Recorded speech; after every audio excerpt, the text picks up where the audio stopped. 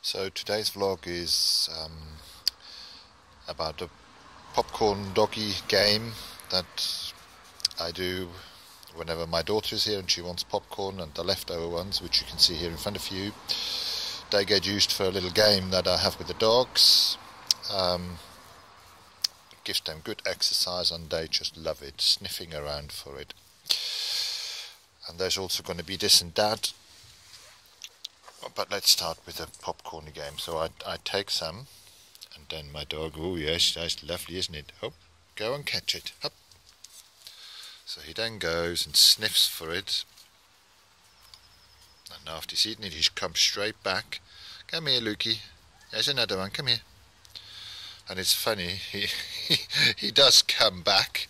He could just wait because he knows, we've done it so many times, he should know that I'll always throw another one roughly in the same direction. Look here, Lukey, but my lovely dog just comes back. Ba-dum.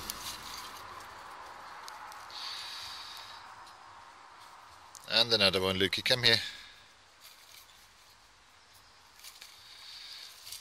Oh, look, this time I'll throw a few. Look, a few.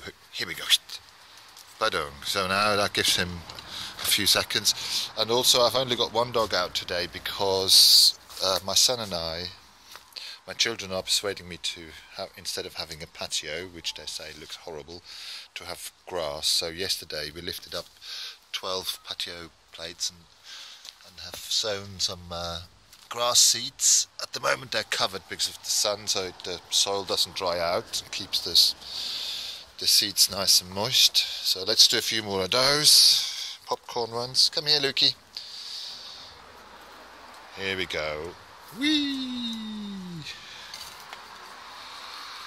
And come back here. That's a good boy. Look, that's the one. That's the one. And whee! It's lovely how he watches it. Come here. I have tried this in the evening when the light is much dimmer and they find it much more difficult to find things. So they go to sound, but these popcorn don't make a big sound when they land on the floor. So I normally do sort of dry dog food in the evening, which they can clearly hear. But here we go. So popcorn are very visual, especially in the sun. Come here, Lukey, come here, because they do light up. And it's a lovely thing you can do in your garden when you have dogs to get them to exercise. Here we go, here we go, here we go. Ba-dum. So I do this with little bread balls. They love those as well. I do it sometimes with dry dog food. Come here, Lukey. Let's take another one. Here we go.